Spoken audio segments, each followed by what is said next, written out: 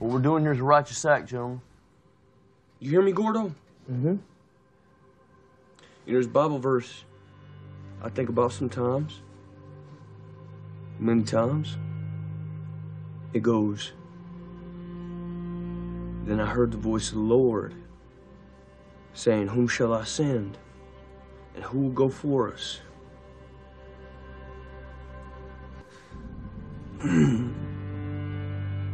And I said, "Here am I. Send me."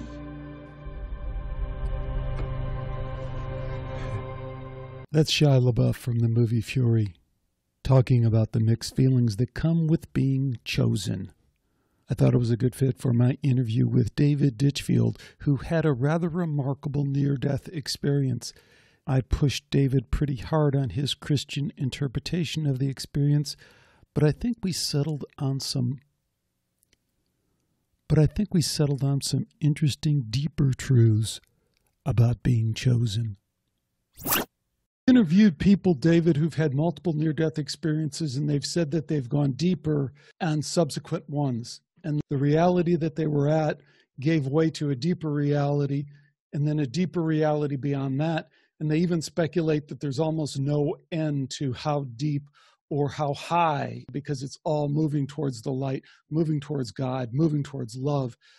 How does that strike you? Yes, I do. Because as I said to you, I felt like I was being prepared for something to go on to another stage. And I've realized now, since my NDE, that a lot of my teachings are still coming through now. It's almost like they sent me back and it's kind of, okay, so I'm back here now. But I didn't suddenly feel like, oh man, I don't want to be back here. You know, straight away I was thinking, right, what's my purpose? Why have they sent me back? Stay with us for Skeptiko.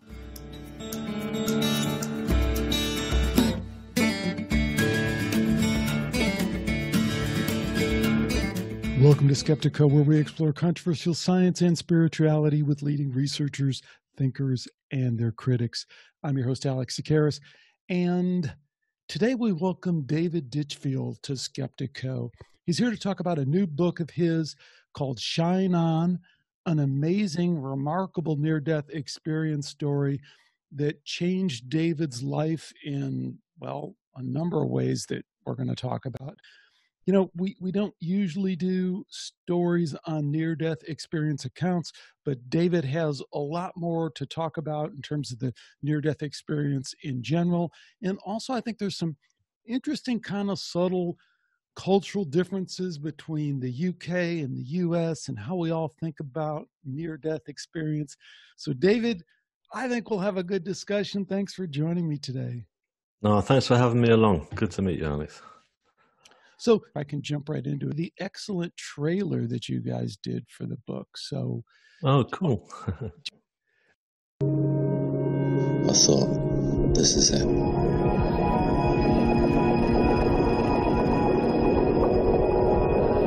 David, who, had a near-death experience, and that was just very gripping. I remember listening to that and I couldn't turn it off at all. I was really drawn into his experience and you could hear it in his voice. Okay, so for folks who saw that, I think it's going to be super compelling. For folks who are listening, which is the largest part of our audience, it probably didn't have as much, except there are these amazing images that you do in your painting that we're going to talk more about. And then also that music that all comes about as a result of this remarkable experience. So in words, then tell people what they're hearing in that introduction. Okay, yeah, well, what I wanted to condense actually into that trailer there was, the book itself, which is a journey, which starts at a point in my life where I was down basically on my luck. I'd hit hard times. And I then takes you from that point to the train accident that I had that should have taken my life, but didn't. And then the near-death experience, and then coming out of that, coming through the other side of all that, and suddenly being compelled to want to paint huge canvases like I'd never done before in my life, and then going from that to want to write classical music, which I'd also never done, and all these things came about because I felt this strong urge to really want to be able to tell everyone what I'd seen and what I'd been through. You know, I just felt and still feel it's a very important message to get across. So yeah, that's in a nutshell the kind of, it's a journey, if you like. So it's taking you from that journey of darkness at the beginning, has to be said, because that's where I was at, and coming out the other side and coming into like this, you know, a beautiful, more colourful and three-dimensional way of living, you know. So there's kind of a lot to that, you know, as I kind of alluded to on this show, we've kind of explored a lot of different of the aspects of near-death experience, kind of more from a scientific standpoint. And that's not to lessen the significance of anyone's story, but more as a way to kind of lead us into someone's story. Because your account is remarkable, because you're just kind of a guy there who's in London, who's a very expensive place to live, and you're having trouble making it, doing labor stuff and building tree houses and doing that stuff. And you go say goodbye to your girlfriend on the train, and you go to step back from the train, and your coat is caught in the train, right, which is quite unbelievable to think how that could happen, but it does. And you should die. I mean, from what happens, you're dragged down the tracks, you're thrown under the train. You should die by all accounts. But instead, what happens is what we hear so often in near-death experience. You're thrown outside of your body, you have this amazing experience. And then, as you say, you have a transformation afterwards that changes your life in some significant ways. So it is a remarkable story in all those respects. You know, one of the things that you deal with in your book, I guess, is kind of this interplay between two different groups. I thought this was an interesting interplay. These two different groups that are kind of advising you. And one are these folks from the spiritualist church, which are guiding you in this kind of profound way. And the other is this very materialistic kind of psychological, you're going to see a therapist. And she's coming at it from a very grounded kind of, I don't really know if I believe this, but I'll just go off to that. Well, what did you see is that in your personal life, how did you experience that tension between the kind of spiritualist church perspective and the psychiatrist perspective? Well, both are absolutely relevant to me at the time, in as much as obviously I'd had to deal with quite a horrific accident. You know, going under a train and facing death in the eyes is very traumatic. So I had to deal with all that. That's why I had those sessions. But at the same time, I was being helped by the spiritualist church. I was going to spiritual healing, and I found that to be really quite remarkable. It was helping me to heal both physically and mentally. And I know that was challenging to people in the medical profession, i.e. the therapist, because I knew that she was kind of like, it was kind of the gears were grinding a bit for her, because I kept talking about my spiritual aspects, and I felt that she was trying to close me down on that. So yes, yeah. But I knew that she was she couldn't deny what I was talking about. It was actually something quite strong and powerful. And so, in terms of science, you're talking about, you know, I've been in conversations with scientists, well, via interviews like this, and I found it to be really okay, you know, because, I mean, for me, we need science. I wouldn't still be here now without the scientists, like, i.e. the doctors and the consultants that saved me and put me back together, you know. So we need the balance of two in our lives. So that's how I see it, with those two aspects, that I found that I was benefiting from both. And I never found that there was personally for me, that there was a kind of a jarring sort of the gears, as I put it. So yeah, both are really relevant. Yeah, I just think there's a lot of different ways to take that. One of the things I felt again and again in the book is kind of this cultural difference that I don't know if a lot of people pick up on, but you're probably in a good position to talk to it, because as part of the book, Shine On, you've now done a number of interviews with people in the U.S. as well as in the UK. And we seem to have a kind of a different take on it. People in the U.S. seem to be much more open to the spiritual light and love stuff. And in the UK, it seems like we're still having to kind of tell the story. This is real. Please believe me. You know, and we did an interview with the woman from The Guardian, and she's like, wow, I probably don't really believe you, and I'm really afraid of death. So tell me the story from that standpoint. And I just wonder if you see those, how you see those differences in our two cultures around. Yeah, there's a massive change, most certainly. Talking to US people, I don't know what it is. It's just, I guess it's like, it's a very cultural thing. You know, the British are very, you know, sort of stiff upper lip, and, you know, we almost like stuck in Victorian times still. We don't get in touch with emotions, and it's almost like, yes, okay, let's you know, there's many a times that I'd speak to people here. I mean, for example, when I was in hospital, I remember I wanted to speak to like the priest that was in the hospital itself, and I was dying to speak to him because I thought, he's got to get this story straight away. He was a lovely guy, but I felt that he was like kind of closing me down as if to say, okay, David, that's enough. Let's say a prayer for you. But I thought, and that was so very British. Whereas, yes, when I would speak to people in the US, they're a lot more wanting to sort of listen and absorb more of it, and they're not too quick to sort of judge on it. But again, going back to what I was just talking about earlier, it's good to have both elements, because in saying that, I've done interviews here. I remember doing an interview on a drive time show here, and this guy came on, and he got me on the show, and I could hear him talking just before the commercial break, and I thought, this is all wrong. It's not going to work. And it was one of the very first interviews that I did. I thought, he's just not going to get this. And so, yeah, he kind of went, yeah, come on then, you know, tell us the story. So I started telling it. And by the time I'd finished it, he was going, look, I've got to stop you because we're going to the news break, but this is great. I want to come back to this.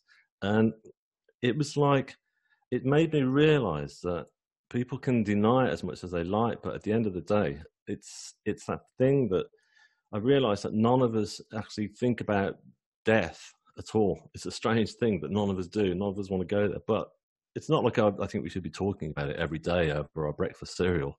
It's just that we should actually talk about it more, because it's inevitable. It's all going to happen to us at one point. You know, we may as well talk about it and think about it, and the fear element will go away. And so maybe in the US, a lot more people are going to be a lot more open to that point. And when that happens, when that point of death comes, that they'll be less scared, less fearful. Maybe, although, you know, there's a couple other ways to pull apart those cultural differences. Like, one of the things I see is, it seems to me that people in the UK have kind of bought into the atheistic kind of scientism stuff that some folks in the US have kind of gotten to the other side of and said, hey, that's probably not the whole story. We are not just biological robots in a meaningless universe. There's something more to this story.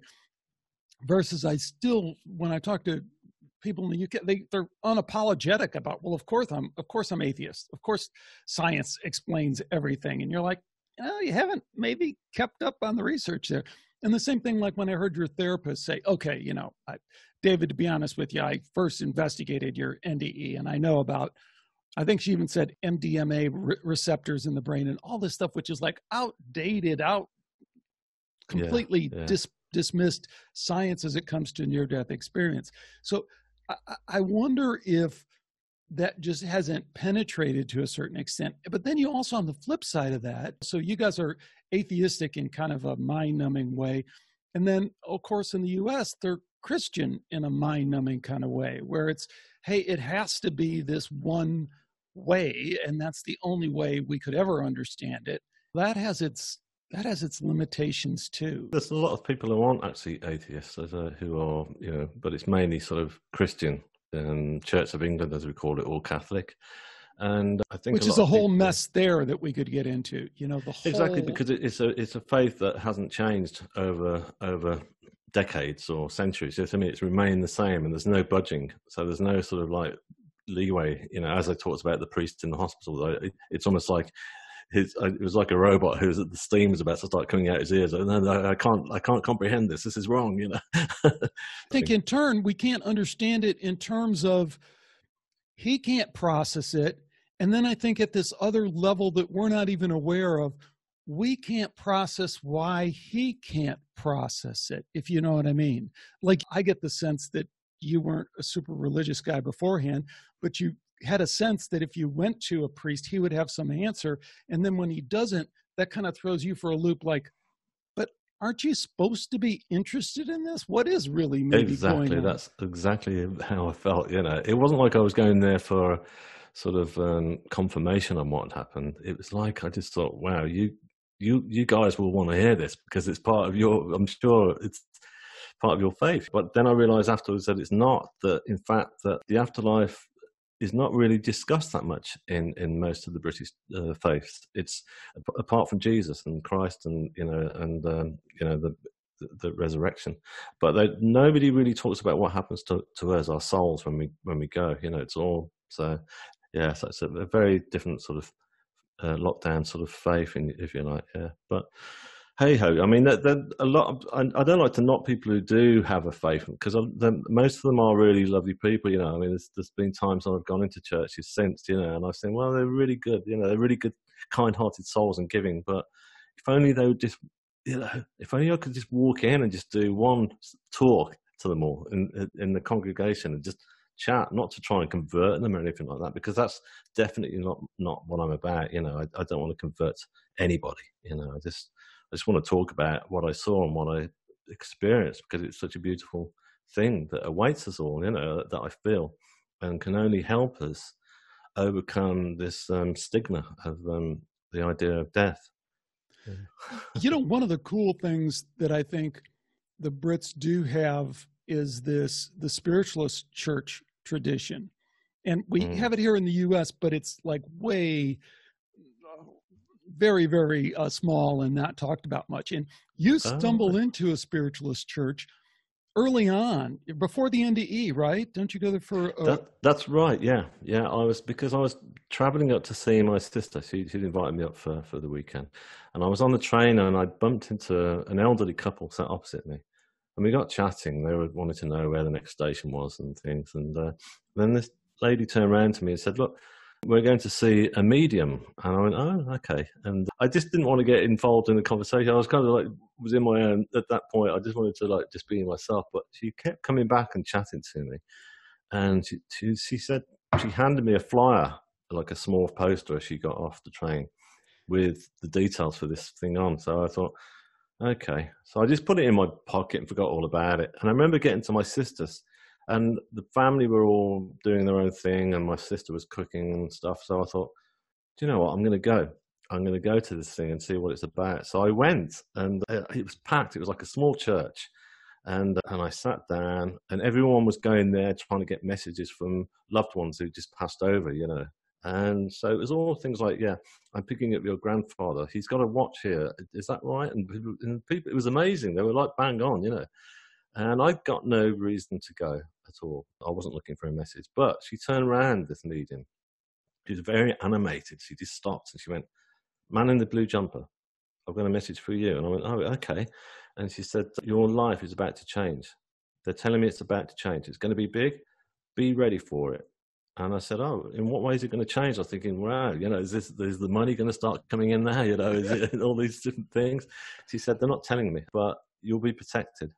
And that was it. And so I went off thinking that, at that point I was looking for a relationship to start with somebody. And it never came in at all. None of those things happened. But then I realized that after my NDE, that's what it was about. That's what that message was for. So I was keen to try and find that church again, because I thought those people will probably want to hear about it, and they did. As soon as I walked in there and found it, they just wanted to hear that, they took it straight on. It's like they knew about it. They're going, yeah. Near-death experience, yeah, we've heard of those. They had heard about yours, David, because it was all over the news there, right? Indeed, it was so dramatic that everyone rides the train. Everyone, that's their worst fear, is being caught in the doors. I know. I couldn't believe it. I was lying in hospital, and my surgeon was coming in each day, and he was going, oh, you're in the Guardian today. You're in the Times. And I was going, what? And then the TV guys wanted to come and interview me, and like, it all got like really crazy, and I thought I found it so amusing, because it was keeping me going. It was really enjoyable. I was in this hospital room, unable to move, but thinking, this is brilliant, So, yeah. The spiritualist church thing, I mean, like, that's the stuff I'm so interested in, and you are too. And you go back to them, and you have some amazing healing experiences. And I'm going to show people one of the quotes I had from the book, and I'm going to put it up on the screen if anyone's watching. They can see this amazing artwork that you've done.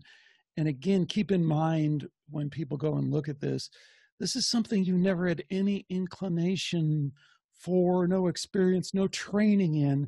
And you come out and you start doing these large pieces that just 1 in a million could kind of produce this stuff. But here's the quote. I thought this was amazing from, you can tell me who it's from, but it was a woman who did a healing session for you at the spiritualist church. It's essential to understand that spirit doesn't show up here except through us. Ultimately, it must come through us to manifest in the world. That's why it's so easy for us to create hell in this life.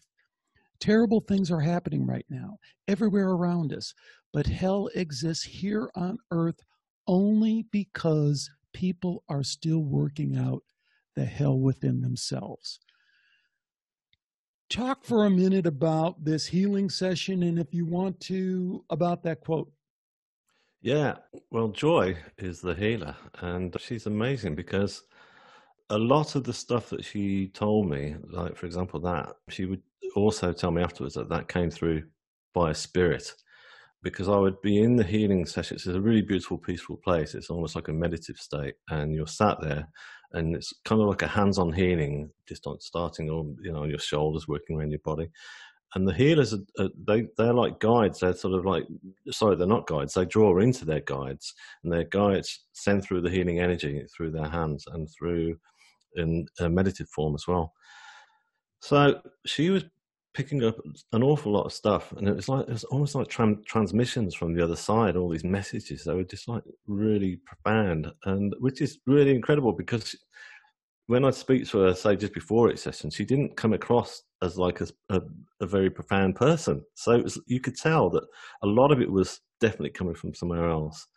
And so I learned an awful lot from her, because I learned an awful lot about, and it all tied in with my near-death experience as well, because what I'd learned from the experience all made sense. So it's kind of like there was almost like these kind of like moments of affirmation, but also making me go, yeah, that's what happened there. That's why that happened. So, I mean, maybe I should talk you through the near-death experience itself and chat about what happened there. And it might help to explain a bit more. Sure, please do, David, whatever you think.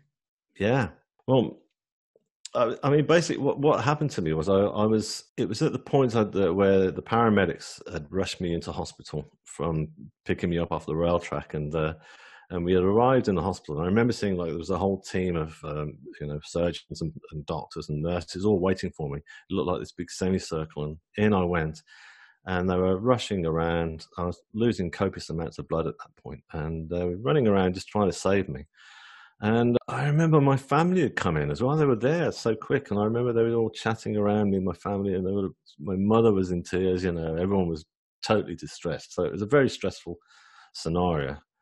And then I suddenly went from that place to a really beautiful sort of, like, I thought it was a darkened room at first. It was like a really comforting place. It felt like a darkened room, and I was just lay there, and I suddenly, all the pain had gone, all the noise overload and sound overload had disappeared.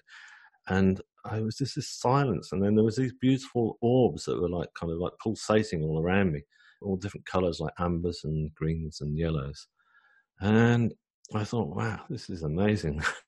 And I just laid my head back, and I realized that I was laid on what was like a huge sort of slate rock, if you like. It was almost like an altar. It was like a medieval altar or something, but it felt very comfortable to be laid on this. You're in your NDE, but what was your vantage point? How are you looking at it?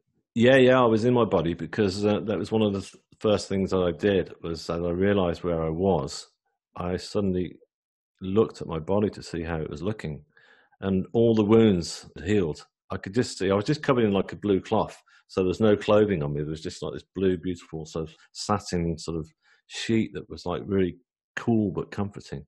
And I looked down, and my everything, all the cuts and bruises and rips and everything had healed. You know, my left arm had been severed in the accident, and that was still back in place. So I definitely felt like I was in my body, and so it was like me in this dimension, which I believed was actually that I died. I thought, this is it. I passed on. That's over. Here I am in the next phase. But I had no sense of fear or anguish about it. I actually felt so comfortable there that I accepted it readily.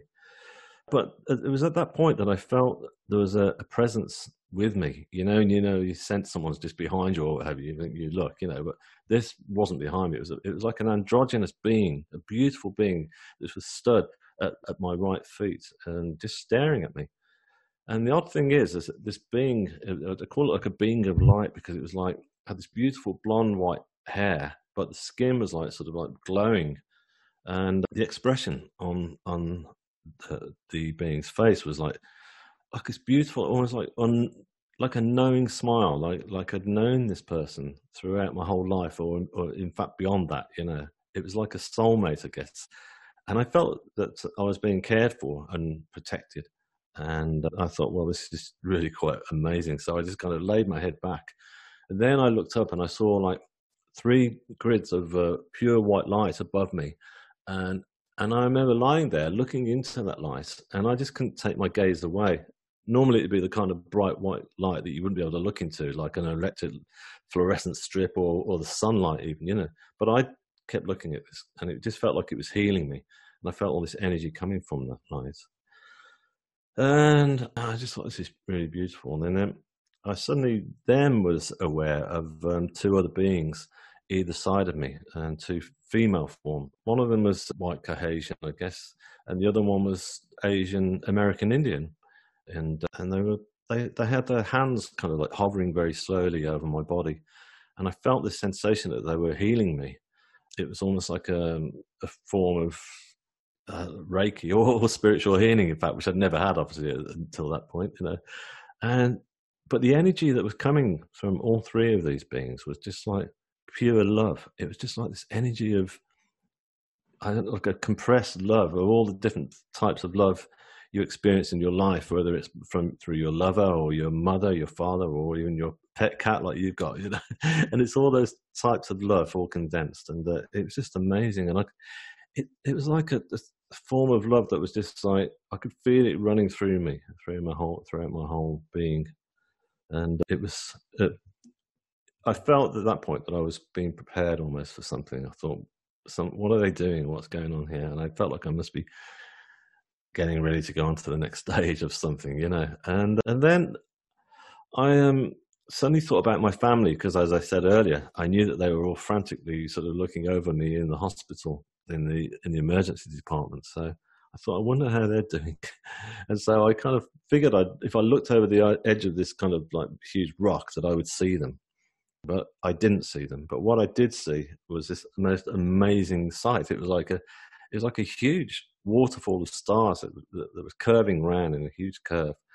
And all these stars were just like cascading down, and they were just sparkling into this beautiful sort of this, like this. And I looked down, and they seemed to be disappearing into other galaxies and other dimensions, and it was just so spectacular. And then there were beautiful colors as I looked down further, and it's quite interesting because Hubble have been putting up all these photographs quite recently of new parts of the universe they've never seen before, and it's amazing because it's almost like what I saw in my NDE, which is amazing because I also started painting what I saw in my NDE, and I had friends phoning me up. 2 of them this week said, "Have you seen the new Hubble things? It's your paintings." And I go, "I know, it's incredible."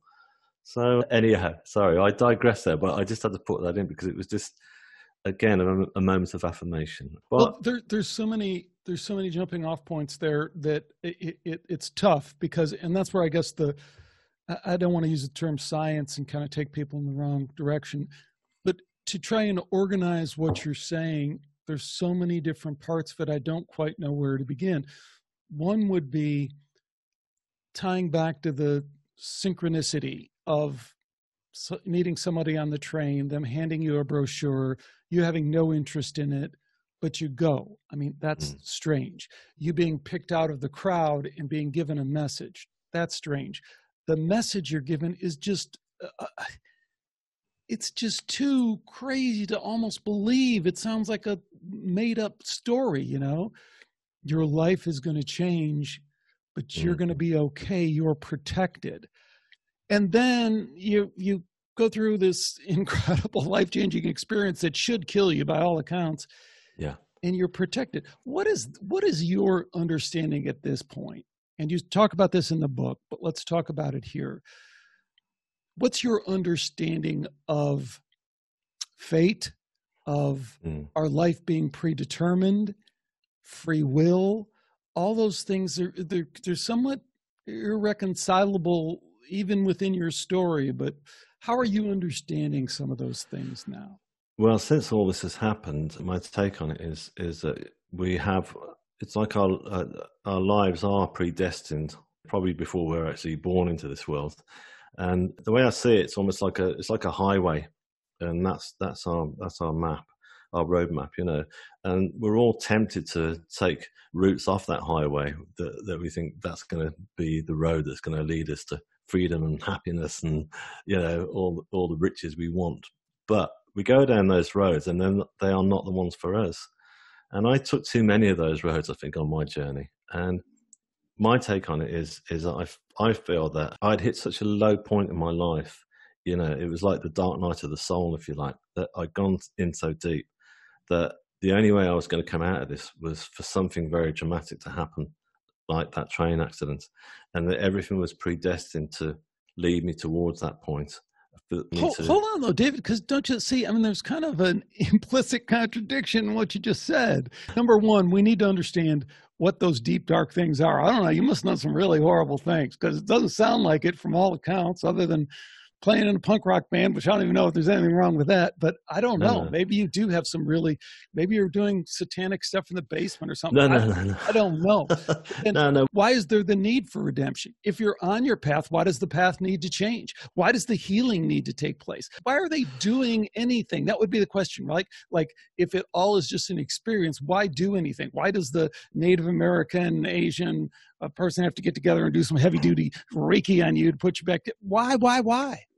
Because I was destroying myself. I wasn't doing any dark sort of stuff. It was just, the darkness was just my depression. I was drinking too much. I was drinking heavily, and that was just taking me right down. And, you know, I was beating myself up big time. And so it was just, what I'm trying to say is that they felt, right, okay, he's not a bad guy. This guy needs to be pulled out of this mess that he's got himself into. And it was just pulling me out of that and bringing me back onto the track that was meant for me, which I feel now I'm back on that highway, and I follow it now. You know, and I'm not really tempted by too many of those roads that are saying, "Hey, come and take this road." You know, so that's what I'm trying to say. So it's you know the phrase "dark night of the soul." Have you not heard that phrase at all? Then Absolutely, and I love the way you put it. Let me read another quote from the book that gets to this. And to remember that we live in a universe that offers redemption. Perhaps that was the purpose of the message. And I think that's what you're talking about. You're talking about a redemption story. But the art piece that goes with this is a very Jesus-looking figure with almost a UFO-looking kind of thing over his head. So talk about redemption, because that's what we're talking about. Basically, as you rightly pointed out, I didn't follow any faith or Christianity or anything like that. It wasn't at all in my life. But what happened next in my NDE was when I turned over after looking at that waterfall of stars, I suddenly felt there was an even more powerful energy that was around me. And that's when I looked and saw this huge tunnel of white light coming towards me, and it was just slowly coming in. And this tunnel of white light was just like surrounded by all these kind of like slowly circulating flames of yellows and reds and what have you. And the energy coming off that, it was like it just turned the dial at big time. I could feel it like pulsating through every molecule of my body. And I just straight away thought, that is God. That's the energy of all creation. That's where it's all coming from this tunnel of white light with all the flames. It's not the Michelangelo sort of Vatican ceiling image of God with the beard putting his hand out. That is it. So for me, I now have that. That's my faith. But and Jesus coming into the fold there. That happened because when I started going for the spiritual healing sessions, one of the sessions I had, I was lying there and I had, for no reason at all, I had this image of Christ there looking at me while I was being healed. And I thought nothing of it. And then right at the end, Joy, the healer, turned around and said, you know, you had Christ stood next to you there. I was going, what? Oh, you know, so I thought this was just too much. So I've got to paint that. So that's what I painted. I painted him. And that's him sort of floating above the river, which is near where I live. And I wanted to paint Christ, not in the usual form that we see him, which is hanging off a cross, which is the worst part of his life. I thought, let's paint him, you know, looking healthy and happy, which is how I saw him. And I also wanted to give him, I looked at all halos and all the different sort of Renaissance paintings that Christ is given, and they're just like this little fine white circle. I thought, no, I want to give him this like incredible halo because, you know, it's a powerful image. And I incorporated some of the images that I was getting through from those healing sessions into that halo. And yes, there's been quite a lot of UFO interpretations put in there, but you know what? It's okay, because I want that painting to sort of make people stop and look. I don't want it just to be an image of Christ and there's Christ. I want people to think about it and chat about it. Yeah. One of the things I think is really interesting about that, and we've had this ongoing discussion about it, like the Christ consciousness thing to me is an undeniable part of the near-death experience, in that it comes through again and again. If you go to the researchers, they go, hey, this is undeniable. Christ seems to be coming through. When we look at Jesus historically, he slips through our fingers. There's a good chance that he doesn't exist, certainly in the form that he's portrayed in the Bible and in these other things. He doesn't exist. Now, I personally, David, don't have a problem with that. I am open to the idea that we do and can manifest everything, but other people have a very literal historical interpretation of that. I wonder if you've given that any thought, and what do you think if someone was able to kind of lay out a bunch of biblical, historical, archaeological kind of stuff and say, wow, you know, the Jesus figure doesn't really add up.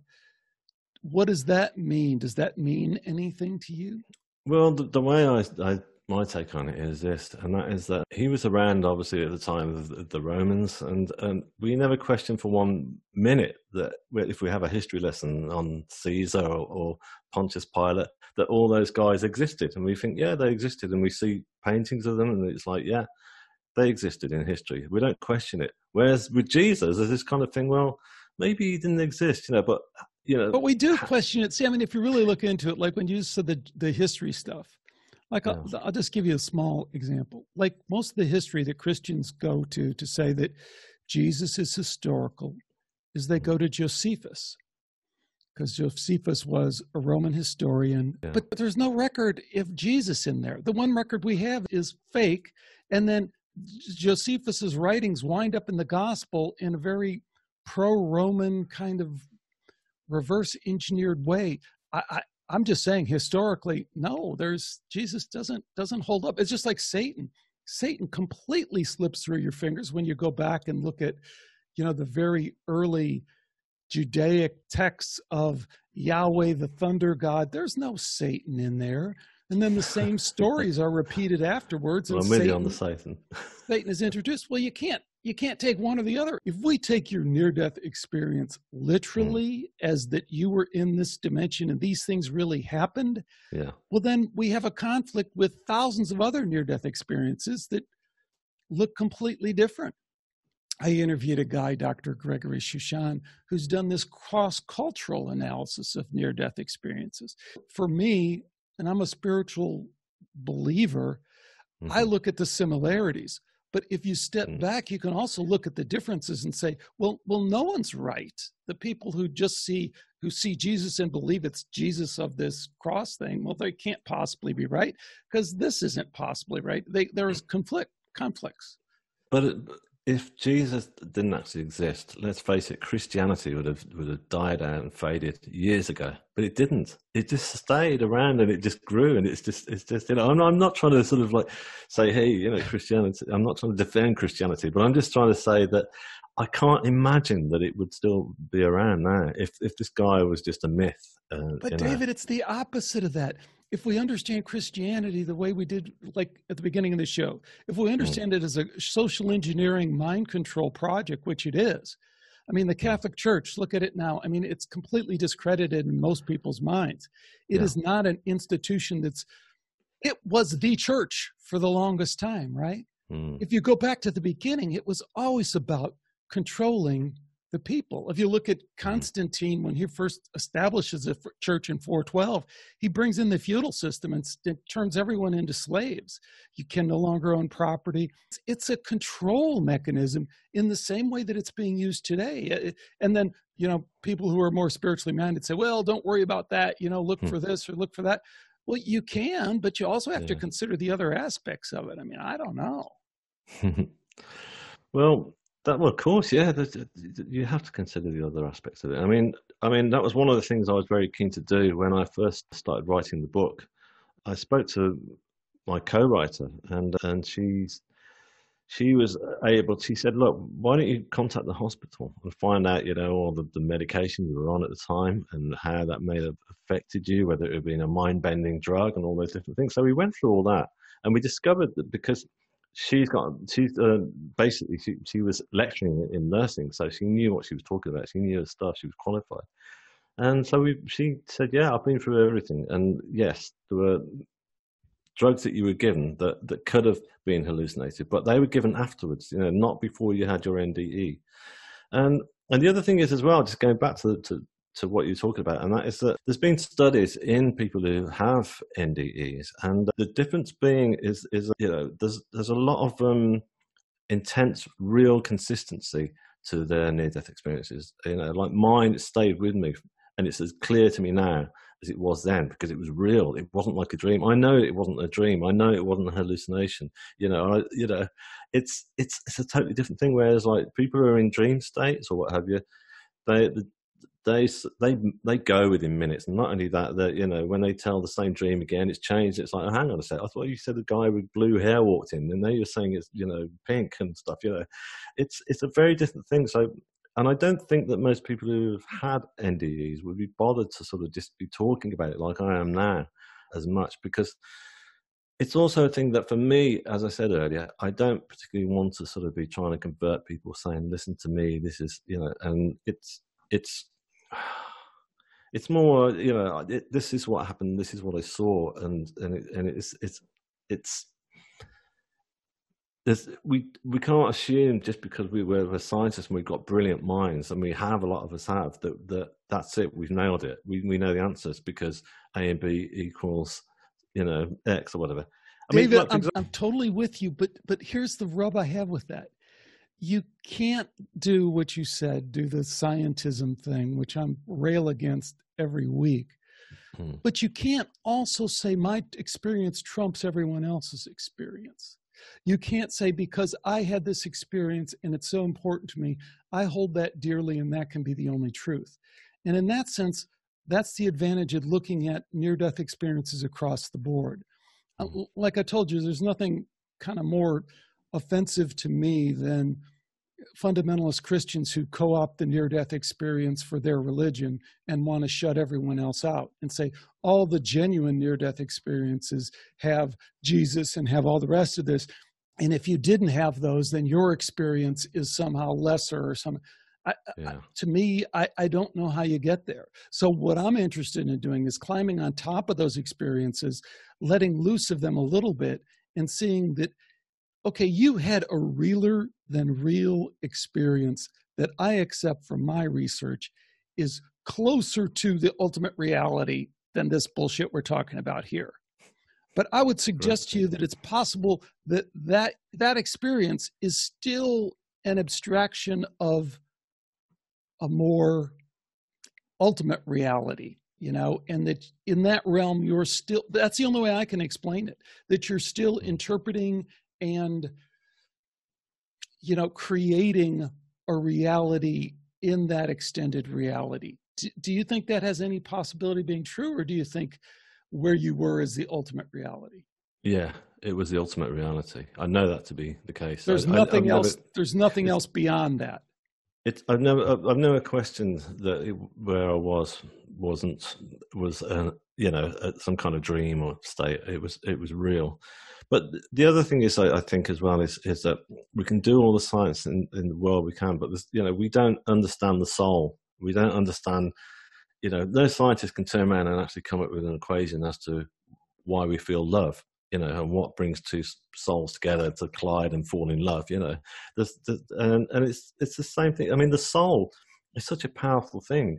And my take on it now is that death is not the end, that the soul lives on. Yes, the actual body that we're walking around in, that decays and that dies off. But our souls live on, and where they go to, I'm not sure, but I just know that the soul lives on, and that's exactly where the state that I feel lucky enough to have been into, to have a look into that and say, right, this is what happens next. Our souls live on. And of course, every account that you say that you've interviewed with other people has varied. I'm aware of that, because since my near-death experience, it was one of the first things I wanted to do was to like sort of look around. You know, I went straight onto the internet as soon as I could to find it when I got home, to say, right, let's have a look into this. One of the best ones I saw actually was it was a young child. I think she must have been about 5 years old, and she'd had a near-death experience, and she painted it, and it was unbelievable, because it was just like a matchstick sort of version of my painting that you put up earlier. It was like her lying on a square table actually, but she got three different individual people with their hands out, with like these stick hands going over her body. Then this square, which is like a blue square over her body, which is clearly the blue cloth. And then it looked like what was like an ice cream cone sort of like flying through the sky towards her. And I thought, wow. And that stayed with me, because that blew me away, because I just thought, there you go. It's like that she went there, her soul passed over onto the other side, but she came back, you know. So it's I've interviewed people, David, who've had multiple near-death experiences, and they've said that they've gone deeper on subsequent ones, and that the reality that they were at gave way to a deeper reality, and then a deeper reality beyond that. And they even speculate that there's almost no end to how deep or how high, because it's all moving towards the light, moving towards God, moving towards love. How does that strike you? Yes, I do, because as I said to you, I felt like I was being prepared for something to go on to another stage, and which I didn't do. But I've realized now, since my NDE, that a lot of my teachings are still coming through now. It's almost like they sent me back, and it's kind of, okay, so I'm back here now. But I didn't suddenly feel like, oh man, I don't want to be back here. You know, straight away I was thinking, right, what's my purpose? Why have they sent me back? And I'm still sort of searching for those answers. And so I feel like I'm still getting teachings, thankfully through the likes of Joy and through the healing. But not only that, I've also learned to channel with my guides, to communicate with them. And they've helped me do those paintings. They've helped me have the confidence to actually say, I'm going to write a piece of music for an orchestra. And not only that, that very first piece of music that I wrote and was performed by an orchestra sold out. The concert sold out 2 weeks in advance, which was, for the orchestra itself, were unheard of. They really couldn't believe it. I mean, in all fairness, it was the media build-up, you know, was good. You know, the local BBC, TV guys came down and stuff. But I felt again that I was being helped. I felt like these guides from the other side, I still felt like I was attached, like there was a cord that was still pulling me back up there, you know, and they were helping me. And they helped all that come together, and for it to be a really wonderful event and a packed out audience. You know, the atmosphere was just so beautiful in there that night, and it was just like, you know, I just feel like they're with me, and they're still, that I was sent back here to continue with the work here. But I also get it that other people, because obviously I've read about other people's NDEs, that they do go to different dimensions, and they get all sorts of teachings. You know, they're educated further through those deeper sort of dimensions that they go into. So yeah, I believe that that is it. We don't, we don't just hit the stage where I went to, and that's it. There'll be different dimensions. That's awesome, David. And I think that is consistent with your story and with your life. And you mentioned that pretty early on. I mean, I think one of the ways that we can judge the veracity of these stories is by looking at the people. And your life is a testament to your story and what you've learned. Not so much like a preachy thing, because you're not a preachy guy. It's more a testament to real spiritual transformation. So this book of yours, Shine On, it's gotten some great press. You got a great publisher who's really behind it. How's that all going for you? And where do you go after this? Are you going to write another book? Or I guess you're open to being led wherever you're led, huh? You've just said that. Yeah, exactly. It's at the moment it is being led a bit like that concert. I feel like they're with me. The energy is really helping me and lifting me along, and we're getting to talk to people like yourself, which is great. And it's getting me out there, and it's getting the message more global now. I'm just sitting down and doing these interviews, and the energy of the book feels great in terms of being helped with its promotion, which is fantastic. And I'm not really thinking beyond this stage at the moment. The book's coming out in June, so I'm just kind of just putting all my energies towards getting that and hoping that I can get it to stay afloat and then go out to sea happily. And then I can think about what comes next. But as you said, yeah, I'll be guided. I know. I'm actually writing a new piece of music at the moment, so that's been going on for a while, which is cool. I wasn't expecting this. And so that's coming together really nicely. So I know that that'll probably be the next stage, because I want to keep the music and the artwork coming. I mean, so that's it all carries on. It's like a continuous, it's like a little industry at the moment. Well, so, yeah. It's awesome. It's a pretty high order industry. So that's it's been awesome getting to know you, and thanks for joining me. Best of luck with all this work. Thank you so much. It's been great chatting with you, Alex. It's really great questions. Thanks again to David Ditchfield for joining me today on Skeptiko. I have a level 3 kind of question to tee up for you. Is there something beyond the Christian near-death experience? And if there is something beyond it, then can it really be called a Christian near-death experience? I think you understand what I'm getting at, especially if you've listened to a lot of these shows. I've kind of founded on this topic a lot. But I'd love to hear your thoughts about it. Drop me a note or come over and join others on the Skeptiko forum. Tell me what you think. I'm delighted to see that a few of you are doing that. I wish even more of you would, but if you, for some reason you don't or you can't, know that you're still part of this conversation just by listening to it and giving us the opportunity to connect in this magic way that is podcasting. So thanks for listening. I just think they're really good shows coming up. I hope you'll stick with me for all of that. Until next time, take care and bye for now.